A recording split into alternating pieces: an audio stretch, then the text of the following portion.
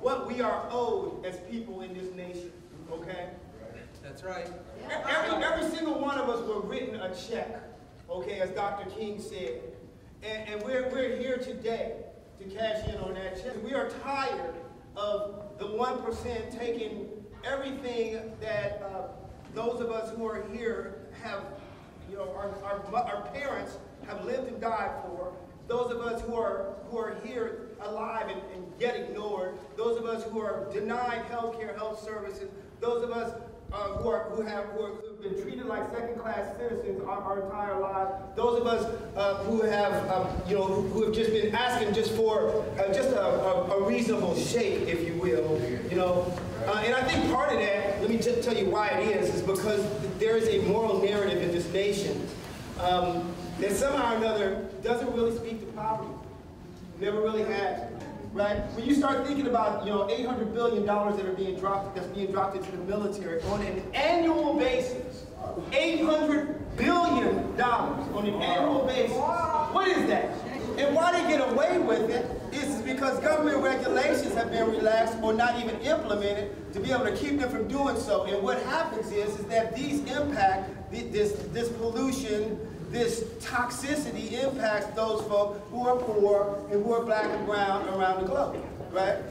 I think it's been far too long that we remained silent about some of these things. And some of us, we're just becoming aware of some of these things. And what we've done is we've chosen to remain silent, but I came to tell you today that when Dr. King said it's time to break the silence, I think what he was saying is, he's saying, you know, it's time for you to stop thinking about whether you're going to be ridiculed. It's time for you to stop thinking about whether you're going to be singled out, okay? Whether somebody is going to try to give you an opposing opinion, or whether it make you feel bad, or maybe your family is going to disown you, or all of the other things that folks wrestle with when they're trying to stand up against things like systemic racism, poverty, ecological devastation, and the war economy. At some point or another, we as a people have to come together and make a conscious decision that we are not going to be silent anymore. We have to speak out on this at some point or another. Is that right? So it is at this point that the Poor People's Campaign, a national call for a moral revival all over this country, right now, all over this country, people are standing up in 35 to 40 states, to include the United States Capitol, right now, with these types of signs, singing these songs that we're singing, with this message on ecological devastation, for everybody to have access to health care. All over the nation, people are standing up, saying together that we are not going to take it anymore. So that is why we are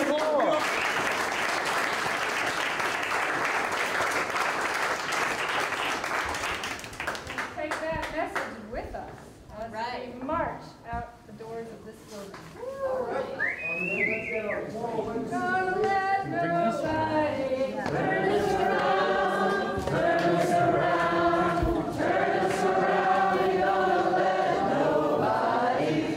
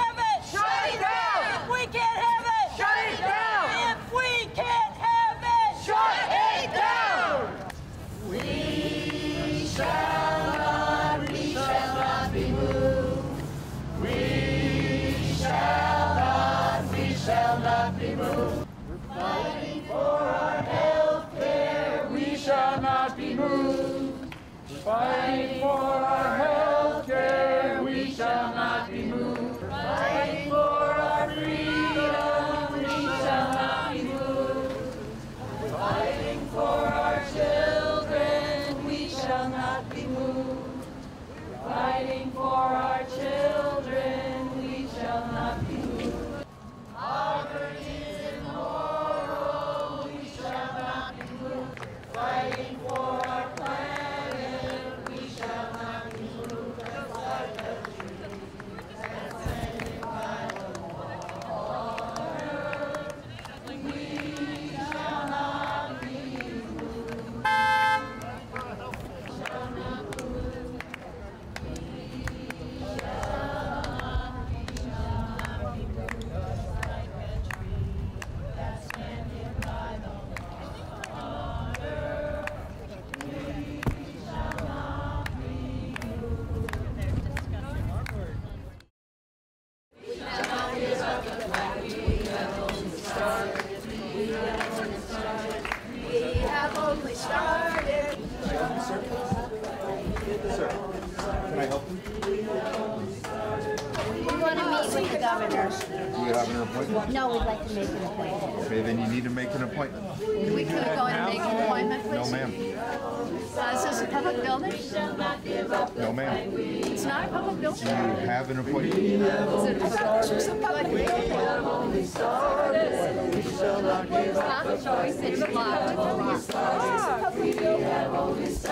He said, no, ma'am, it's not a public building. I heard that. Not for disruption. We're not being disruptive. When a mass of people comes in like this, it disrupts people What who are about trying to work. 10? What about 10 people? We might have to sit in front of all the exits then.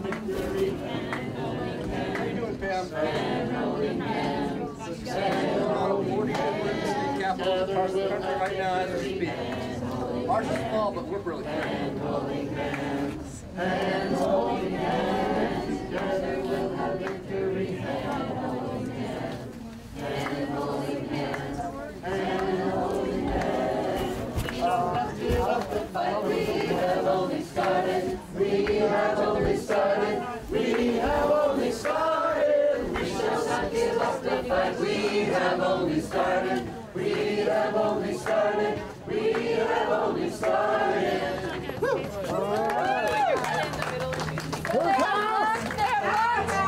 However, it's our house.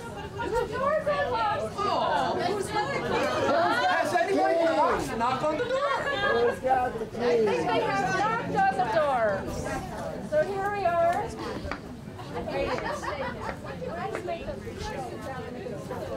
We were told to make a statement about why we're here inside the door. Mic check! Mic check! Mic check! Mic check! Mic check! Mic check! We're Katrina. Thank you, Katrina. So we were told. We were told That though this is a public building, that though this is a public building, we would be disruptive. we would be disrupted. Going inside. Going inside. To make our wishes known. Wishes known. So hang on and we'll see what happens. So hang on and see what happens. And here they are. Must be disruptive. What are you folks doing here anyway? We wanted to talk to the governor. We wanted to talk to the governor. And they asked if we had an appointment. And they asked if we had an appointment. We said no. We said no. We want to go in and make an appointment. We want to go in and make an appointment. And they said no. And They said no. And we said why? We said why? Because this is not a place for disruption. This is not a place for disruption. So we asked, how about if 10 of us went in to make an appointment? Oh, how about if they were to make an appointment? And they said no. And they said no. We asked, is this a public building? We asked, is this a public building? And one gentleman said no. And one gentleman said no. What's that about? Maybe the governor will come out. Yeah, right.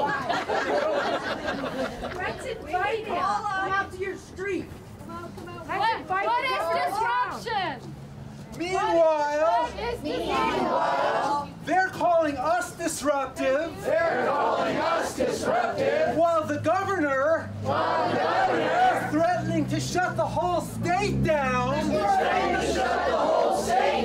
Because he can't get his selfish way around the damn budget. Give us a break. Give our kids a break. Poverty is disruptive. And also immoral. Climate change is disruptive. And also immoral. Poisoning by pesticides is disruptive. And also immoral. Being denied health care is disruptive. Also immoral. A veto is disruptive. For things the people want. So hey there, Governor Scott. Pass the laws and please don't punt.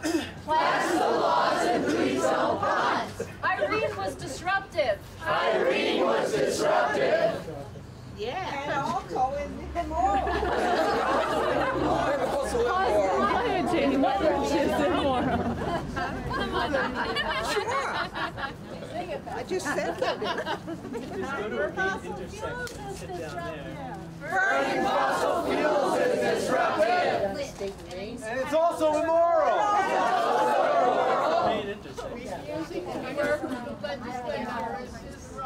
Refusing to work with the legislature is disruptive. And also And unproductive. Having to fight for a $15 minimum wage that would come into being in 2024 is disruptive. And distracting. This is not what we are fighting for. This is,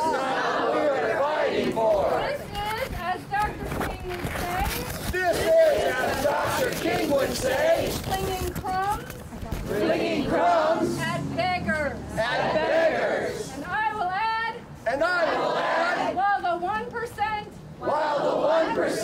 laughs all the way to the bank.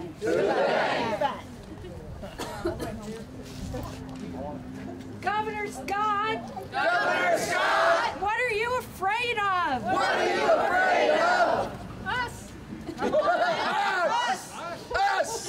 Us.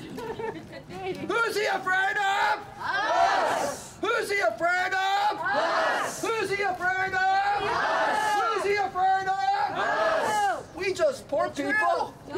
He's afraid of corporations. More than us. Paying him. Yes. Stealing poor people's land for pipelines Stealing poor people's land for pipelines is disruptive. The state did not make the pipeline. Built up to specs. They didn't bury it deep enough. The welding was done poorly. It also benefits the 1%. Carl Icahn. Is a friend of Scott Pruitt's. Who's a friend of Donald Trump. Who's soon to be impeached. And soon to be indicted. And go down in history. As one of the world's biggest criminals. That's right. neighbor, neighbor, can't you see? Neighbor, neighbor, can't you see? Why healthcare is what we need. Why healthcare is what we need. Ain't no way we're backing down. Ain't no way we're backing down. We're rising up up, the time is now. Rising up, the time is now. Neighbor, neighbor, can't you see? Neighbor, neighbor, can't you see? Climate justice is what we need. Climate justice is what we need. Ain't no way we're backing down. Ain't no way we're backing down. Rising up, the time is now. Rising up, the time is now. Neighbor, neighbor, can't you see? Neighbor, neighbor, can't you see? Why clean air is what we need. Why clean air is what we need. Ain't no way we're backing down. Ain't no way we're backing down. Rising up, the time is now. Rising up, the time is now. Neighbor, neighbor, can't you see? Neighbor, neighbor, can't you see? Why clean water is what we need. Why clean water is what we need. Ain't no way we're backing down. Ain't no way we're backing down. Rising up, the time is now. Rising up, the time is now. If any of you would like to call the governor's office and invite him down, If anybody would like to call the governor's office, invite him down. invite him down. Number is 802 Number is 802 828 828 3322. 3322. We are the public and he's a public servant. We are the public and he's a public servant. No surprise, it's busy. He's reportedly in a meeting, but the meeting is out here.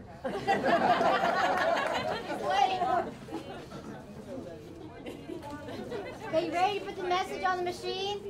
Oh. Oh, there we go. Come on down. Come on down. Say hi to your public. Say hi to your public. We want to tell you. We want to tell you. What? Healthcare is a right. Healthcare is a right. Right. Poverty is viral. Poverty is immoral. Poverty is immoral. Clean water is a right. Clean water is a right. Systemic racism is immoral. Systemic racism is immoral. A living wage is a right. A living wage is a right. We're not disruptive. We're not disruptive. Vetoes are disruptive. Vetoes are disruptive. We need a price on carbon. We need a price on carbon. Please come down and talk to us.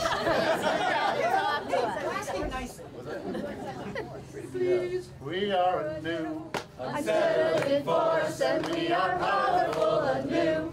Unsettling force and we are here, we are anew. Unsettling force for liberation and we've got nothing to lose but our chains. We've got nothing to lose but our chains. did you know, In Vermont, over 1,200 people are homeless. Over 1,200 people are homeless. Working at the state minimum wage in 2017. Working at the state minimum wage in 2017. It took 88 hours of work per week. It took 88 hours of work per week to afford a two-bedroom apartment. to afford a two-bedroom apartment. 117,000 workers. 117,000 workers in Vermont. Make under $15 an hour. Make under $15 an hour. That is 40% of Vermont's workforce. That is 40% of Vermont's workforce. That is immoral. That is immoral. About 75,000 people. About 75,000 people participate in the Supplemental Nutrition Assistance Program. Participate in the Supplemental Nutrition Assistance Program. Our health, our lives, our bodies are for sale. We struggle to change a system that has failed.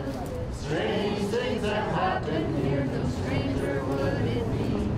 If healthcare was a human right, a right for you and me. The earth, the air, the water's not for sale. We struggle to change a system that has failed. Strange things have happened here, no stranger would it be if we build a system good for you and me.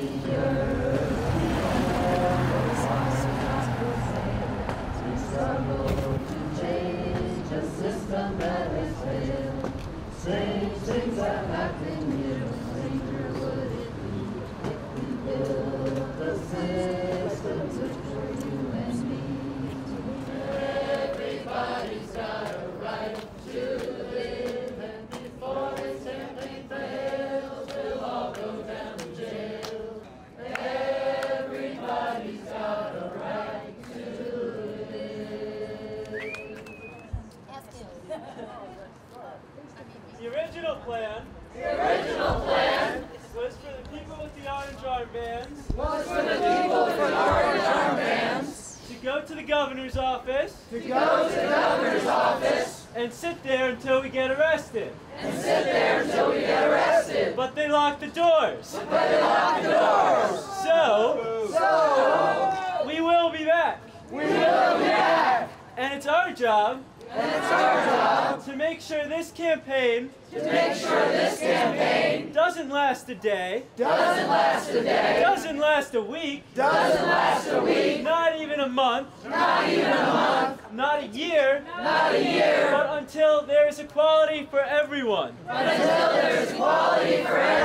This will take a long time, and it will require us to go back to jail and back again. So today we go home, but we will be back. And even the strongest movements in history took decades to accomplish anything. And our job is to make this movement stronger than any other movement we've ever seen. Lives depend on it. Thank you. One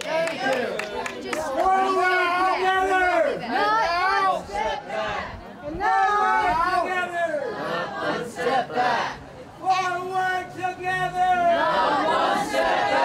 And now we're going to record a message on his intercom. At 3 we're going to say we will be back. You ready? Okay, we're ready. 1, 2, 3. We will be back. Let's do that again. 1, 2, 3. We will be back. Wait a minute, who are we? Oh. Who are we? The Poor People's Campaign. A national call for a moral revival. Sisters and brothers. We will come back next week. We're starting at 1:30. At Vermont State Colleges. On Stonecutter Way. Next to the Hunger Mountain Co-op. The faculty of Community College of Vermont. CCV. The faculty of CCV are negotiating a contract. We will be there to support them. We will march through the streets of Montpelier, through the State House, at 2:30. I will see you all at 1:30 next Monday. Forward together! Roger, forward together! Not one step back. Forward together! Not one step back. Forward together! Not one step back. All right. And it will be harder. Check. All week. There are ways to plug in. To the Poor People's Campaign. National call for moral revival.